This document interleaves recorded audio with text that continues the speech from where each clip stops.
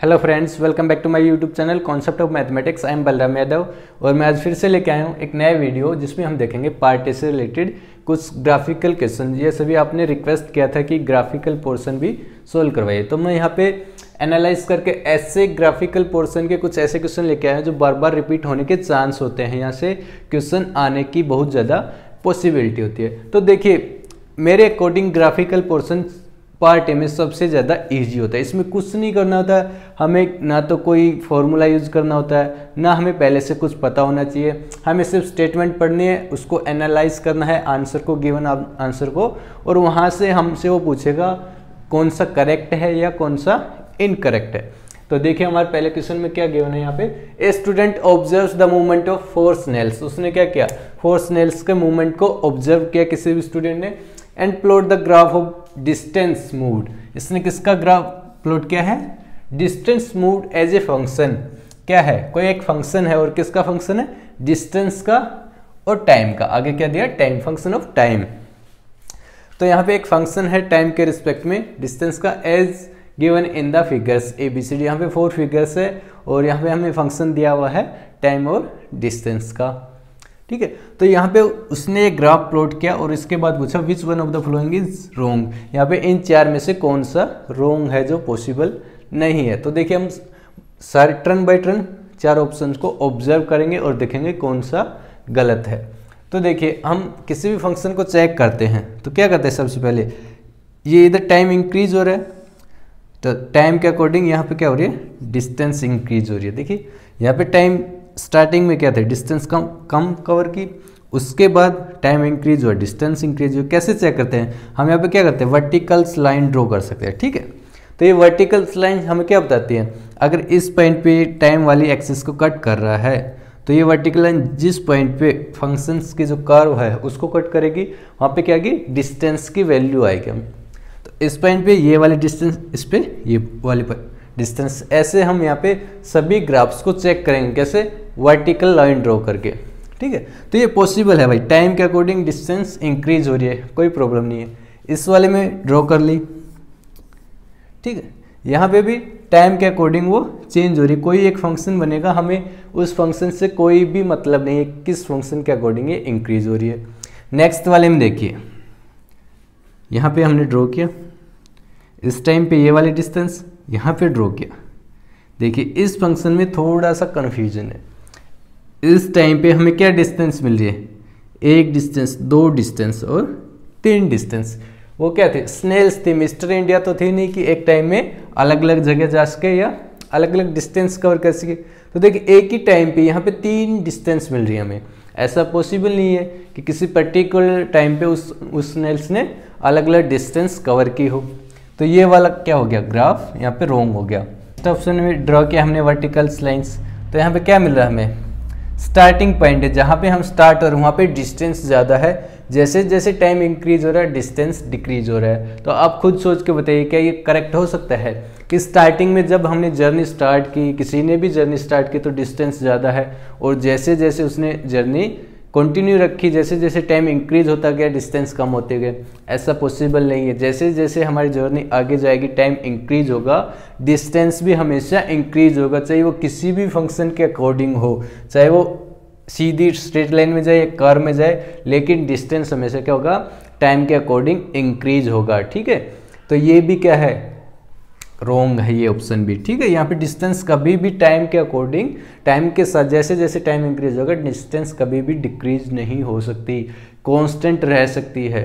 ठीक है, इंक्रीज हो सकती है और कांस्टेंट रह सकती है, लेकिन डिक्रीज कभी भी नहीं होगी डिस्टेंस। तो यहाँ पे खुद का कॉमन सेंस यूज करना है हमें कि जैसे टाइम इंक्रीज हो रहा है डिस्टेंस भी इंक्रीज हो गया, कांस्टेंट रहेगा। तो इस क्वेश्चन में यहाँ पे 2 ऑप्शन क्या है, इनकरेक्ट है। तो ये उनकी मिस्टेक हुई होगी क्वेश्चन सेट करते टाइम, और जिसने ये क्वेश्चन अटेम्प्ट किया उसको ग्रेस मार्क मिला होगा।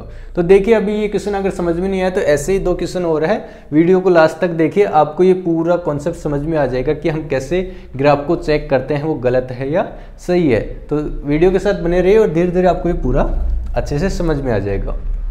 If we plot the wait, हमने क्या किया, किसका अब यहाँ पे ग्राफ बनाना है, यहाँ पे गिवन होगा वेट वर्सेस एज, कि हमें किसी भी चाइल्ड का वेट उसके एज के अकॉर्डिंग गिवन है, उसका हमें प्लॉट ड्रॉ करना है। मतलब हमने किसी भी चाइल्ड की एज के अकॉर्डिंग उसके वेट को ऑब्जर्व किया और यहाँ पे ड्रॉ कर दिया।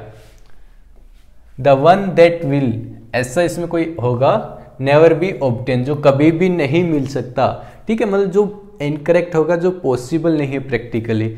Okay, from the amongst 4 graph given below, इन 4 में से एक ऐसा है जो प्रैक्टिकली इम्पॉसिबल है, जिसको हम ऑब्टेन नहीं कर सकते, वो ग्राफ हमें बताना है। और किसका ग्राफ है? ये किसी भी चाइल्ड की एज के अकॉर्डिंग उसके वेट को यहाँ पे हमने ड्रॉ किया है। तो वही जैसा कि हमने लास्ट क्वेश्चन में किया था, हमने इनकी वैलिडिटी चेक करनी है, ये सही है या नहीं है। तो इनको चेक करने के लिए प्रैक्टिकली कॉन्सेप्ट है, ठीक है। यहाँ पे कुछ हमें बुक से नहीं मिलेगा, हमें इनको प्रैक्टिकली सोचना है कि ये ग्राफ एक्चुअल में पॉसिबल है या नहीं है। तो देखिए वही करेंगे, हम वर्टिकल लाइन ड्रॉ करेंगे, ठीक है। तो यहाँ पे क्या हो रहा है, देखिए वैसे भी वर्टिकल लाइन ड्रॉ ना करें तो भी जैसे जैसे एज इंक्रीज हो रही है तो उसका वेट स्टार्टिंग में डिक्रीज हुआ, फिर इंक्रीज हुआ, फिर डिक्रीज हुआ, पॉसिबल है।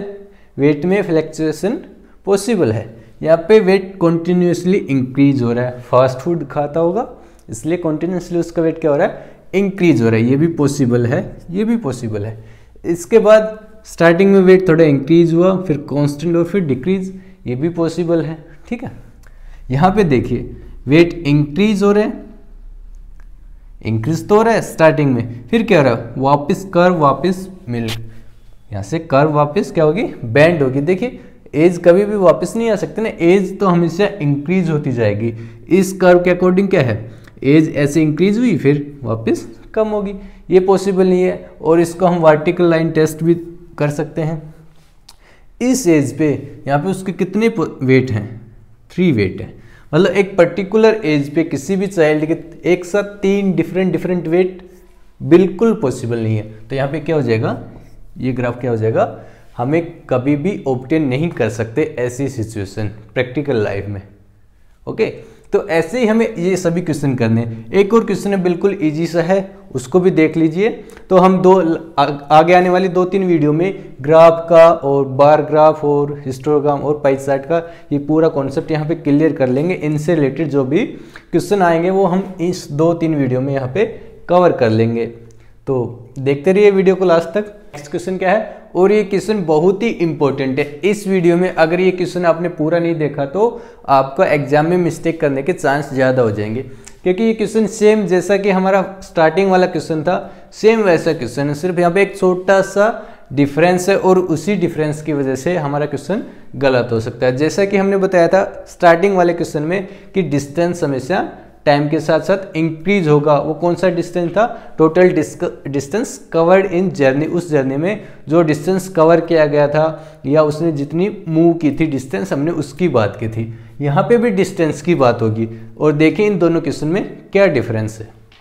इसने बोला ए bird lives its nest and fly away it's distance x, उसकी distance x from the nest. यहाँ पे देखो ये कीवर्ड है, इसने किसका ग्राफ प्लॉट किया है, उसकी डिस्टेंस, उस बर्ड की डिस्टेंस कहाँ से, फ्रॉम द नेस्ट। उसने उस नेस्ट से उसकी डिस्टेंस का ग्राफ प्लॉट किया है। और फर्स्ट वाले क्वेश्चन में हमने क्या किया था, उसका जो भी मूवमेंटम था, उसने जितनी भी डिस्टेंस मूव की थी, हमने उसका ग्राफ प्लॉट किया था। तो इसलिए हमने वहाँ पे बोला था जैसे जैसे टाइम इंक्रीज होता जाएगा उसकी टोटल डिस्टेंस क्या होगी, इंक्रीज होती जाएगी। लेकिन यहाँ पे हमें क्या बताना है, हमें यहाँ पे दूरी बतानी है कि उसकी नेस्ट से कितना दूर है वो, उसका ग्राफ प्लॉट किया है हमें। Plotted as a function of time, और टाइम के रिस्पेक्ट में हमने इसको प्लॉट किया। Which of the following can not be right, और इन चारों में से कौन सा सही नहीं हो सकता। तो देखिए फर्स्ट है यहाँ पे टाइम, यहाँ पे क्या है डिस्टेंस, सभी में ओके।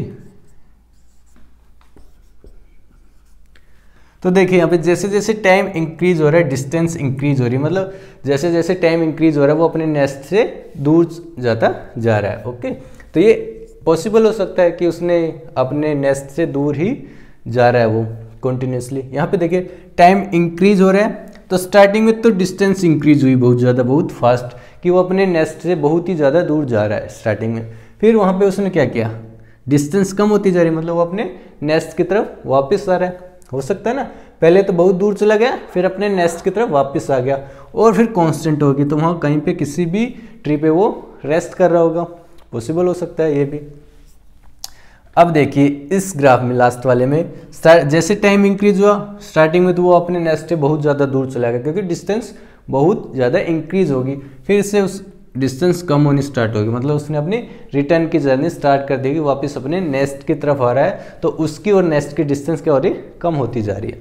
यहाँ पे देखिए थर्ड में, तो फोर्थ तो सही हो गया, थर्ड में देखते हैं क्या हुआ। स्टार्टिंग में टाइम स्टार्ट हुआ तो अपने डिस्टेंस इंक्रीज है, मतलब नेस्ट से दूर जा रहा है, तो जा रहा है, हमें कोई प्रॉब्लम नहीं है। लेकिन ये कर्व फिर से वापस बेंड होगी, तो यहाँ पे वही फिर से वर्टिकल लाइन ड्रॉ करेंगे, तो किसी टाइम पे देखिए उसकी पोजीशन क्या है, 3 डिफरेंट प्लेस पे क्या है पोजीशन है, 3 पे भी नहीं होती, अगर ये ग्राफ यहाँ तक भी होता तो देखिए इससे एक टाइम पे वो 2 अलग अलग जगह नहीं हो सकता, मिस्टर इंडिया वो भी नहीं है, ठीक है।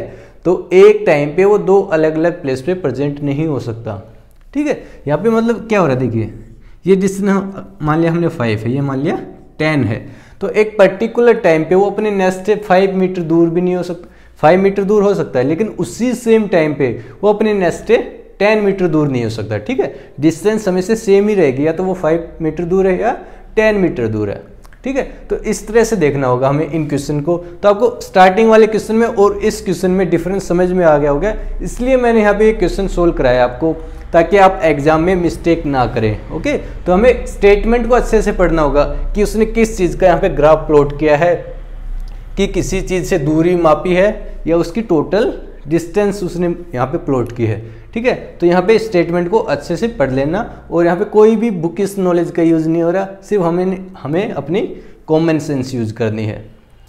तो गाइज अगर आपको ये वीडियो पसंद आए तो लाइक कीजिए, अपने दोस्तों के साथ सोशल मीडिया पे शेयर कीजिए, ताकि वो लोग भी इन चीज़ों का बेनिफिट उठा सके और पार्ट ए में अच्छा स्कोर कर सके। और अभी तक आपने हमारे चैनल को सब्सक्राइब नहीं किया तो प्लीज़ सब्सक्राइब कर लीजिए और बेल आइकन को प्रेस करना ना भूलिए।